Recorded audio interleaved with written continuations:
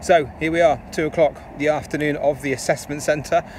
Probably, judging by the smile of my face, you just find out that just past the assessment centre. A relief, I think, going into this. A lot of nerves on the video this morning that obviously you majority would have seen. I think for me, again, what came through was preparation. The exams we went through there, felt well prepared for those, and going into them, I'm really glad that I took the time to go through the test papers and kind of really stop and think about what I was doing. We had a group exercise first thing this morning. That was kind of interesting. A lot of dynamics playing out, but I think everyone in there trying to play a part, but also to deliver the outcome for the group, which was good. Verbal reasoning, went through that, no major problems. Kind of reading through, looking for the answers that we could find, went through that. The maths as well wasn't necessarily some of the problems that I had or had done before, so some of those I had to skip through. But there's a lot of pressure in that room, and there's no way that you're going to get through some of those or all of those questions, and that's probably done for a reason, as they will tell you.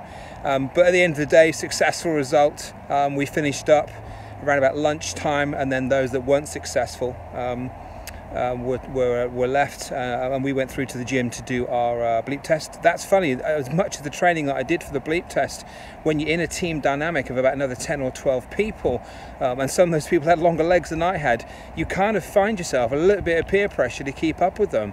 And I think the bleeps ran quicker in my mind on that day this morning than it did in training. So again, one to think about. So again, worth the training for the bleeps. That was never one that I was gonna have an issue with anyway. And from that, we came back into the room and have done DNA and fingerprints this afternoon, which is kind of fun, getting inked and having DNA swabs, something that I've never been through before, fortunately. So yeah, all in all, a fantastic day. I'm absolutely exhausted from the mental energy this morning, and very hungry. I think we're all going to go and grab a bite to eat.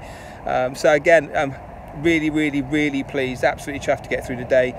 Commiserations to those within our group that didn't, and best of luck for next time if any of you are watching this.